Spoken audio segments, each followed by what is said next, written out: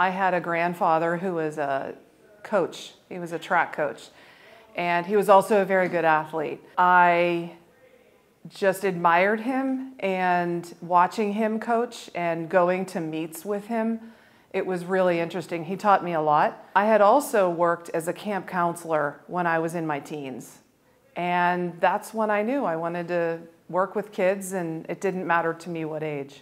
When you were a student, who was your favorite teacher and what made them special? First of all, I had a 10th grade history teacher. His name was Ed Linder. He would teach us a lot about basic living, just what it's like to be an adult, to be a human being in the world. He had us call him Ed, which I went to school in the 70s, so that was very unusual then. And I also had the man that I really admire, I still am friends with to this day. He was a science teacher at my high school. It was also my track coach, and it was unusual at the time because I was a shot putter and a discus thrower. It was very unusual that I lifted free weights. I did these things in the 70s that are really normal today. But he always pushed me, but gently. Share your teaching experiences. What grade or subject did you teach, where and how long? Oh gosh, where shall I begin? I'll go back to the beginning. So in the mid-'80s, I lived in the woods with juvenile delinquent boys. I worked with kids that, if any of you know, it was called Presley Ridge Wilderness School, and we lived in the outdoors year-round. We had no electricity, we had no plumbing. We would not have classes per se, but for example, we had to eat 6 meals out every week outside. We had to cook it on an open flame, and they had to budget their meals so they could pick what they wanted. That was for a year. I was in Massachusetts. I taught for 4.5 years up there in middle school, and then I moved back here and taught down at All Saints in Etna. I worked there for 2 years, and then in the mid-'90s, I got a job here, and I was here for 24 years. Throughout all those years, I taught K through 12, not 8, K through 12. How did you find the time to be so active within the school community? I had children in this school, so that sort of helped me, starting at Fairview and then the middle school and then the high school.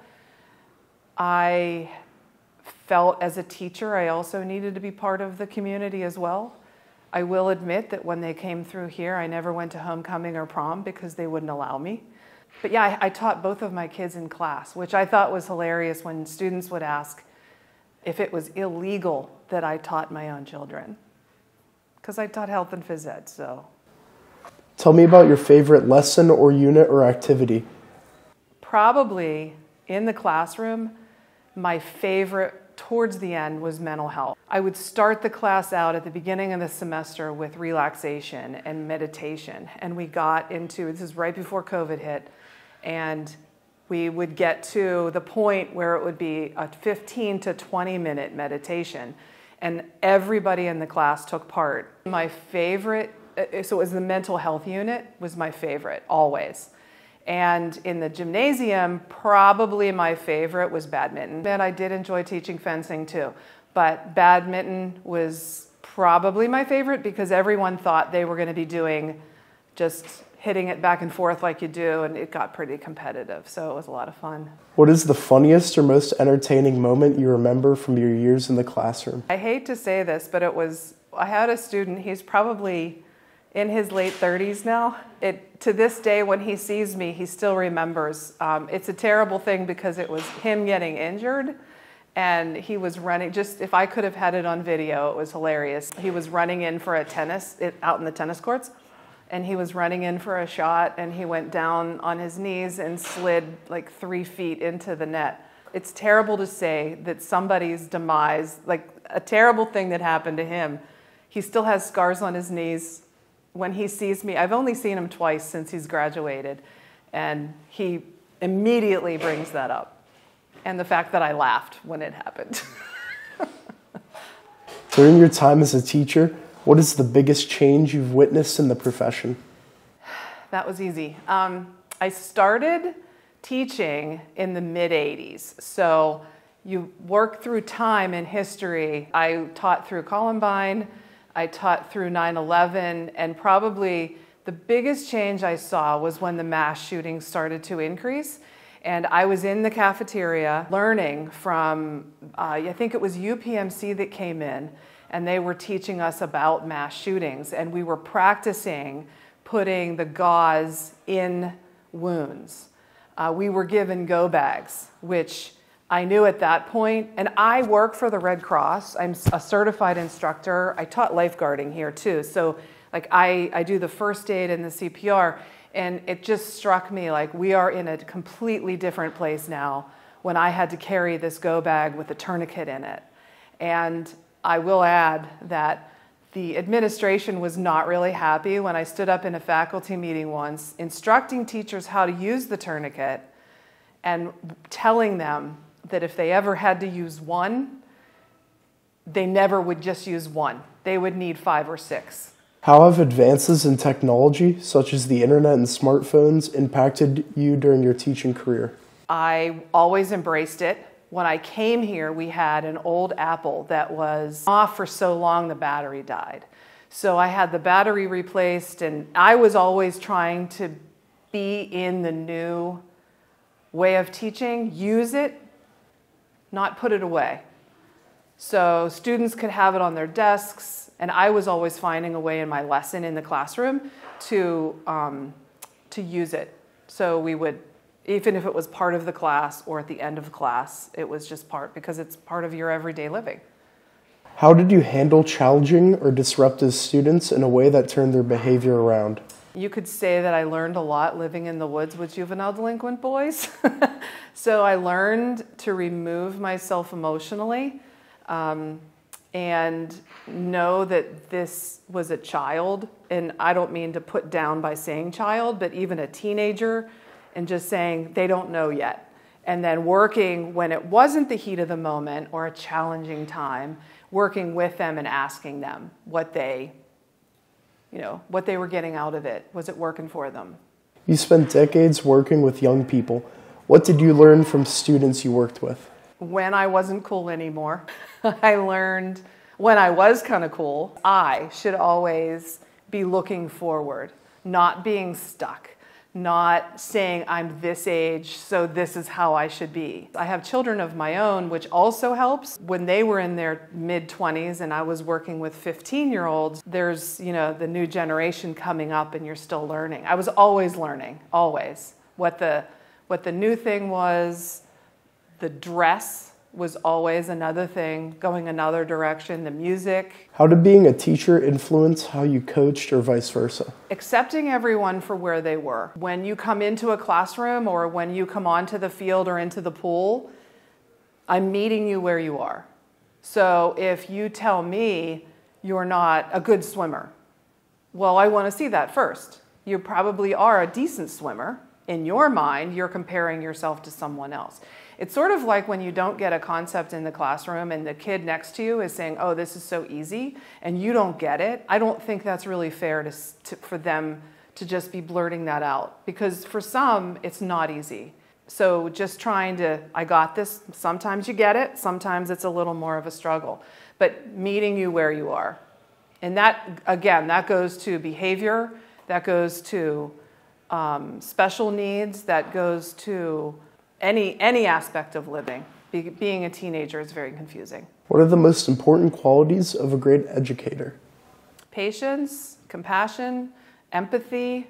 I think those are the understanding and listening and hearing what is said, not just, really hearing it and then like taking it in, waiting a moment. And one more thing, don't lead with no. I never like to lead with a no if I was asked something. What was the most challenging part of being a teacher? Will I get in trouble if I say the paperwork, the expectations? When I retired, it was amazing to me. I taught for 33 years, and it was amazing to me to look back on how all of my years went.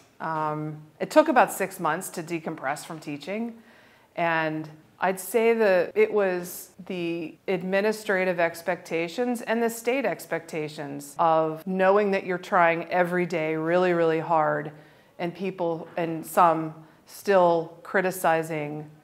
And I think sometimes the parents, but not always, because I was part of the community too. What was the most rewarding part of being a teacher? Kids, students, just every day being different, every day coming in, somebody had some triumph, somebody had a terrible thing happen, somebody had, I could call it a crisis, somebody just wanted to see you, somebody didn't want to see you. No, that I shouldn't say that. Yeah, there's just students. It was the students. If you could give one piece of advice to parents and the general public about the importance of teachers and educators, what would it be? Trust the teachers. You have hired a wonderful group of people throughout the whole district. They are committed. They love what they do, and they should be given the reins to be creative, to try and better the community, the students that come through here, so that they're prepared to move on. For the parents, trusting the teachers, and also becoming part of the community, like making it a two-way street. How has teaching influenced your life outside of the classroom, and how have your experience as a teacher shaped who you are today? It has shaped me by, I think that I'm a compassionate person. I think I'm empathetic. I love meeting new people all the time. I have a very diverse group of friends right now, more so than I did when I was teaching, because I would come here every day and it was, the same crew that you work with, all the teachers, which was great, but I now have a very diverse group. Students shaped me, which in return made me seek out more friends, more activities. I've always been a traveler and an adventurer. I've always been somebody who loves the outdoors, so I just continue to do that. What advice would you offer to a first-year teacher? Take a breath. Just breathe. And you will get through day at a time, and it will get easier. Remember, these are all children of people who love them. So even when they're being their absolute best or their absolute worst, they belong to somebody. So they want to be understood. What would you like to say to former students watching this video? I'm still in touch with quite a few students who are anywhere between mid-20s up to probably in their 40s now. I'm still in touch with some of them on social media. So the ones that I don't see, couple things. I do not think that you still behave like the 17-year-old you. And secondly, I'm always interested to hear how things are going, what you're doing, and where you're living. Just that I had a great time. I loved it. And especially when my own children were here, I felt like more my son, who was the goofball. I was always worried, but all of his friends were just phenomenal. And I taught every single one of them in the same health class, which was crazy.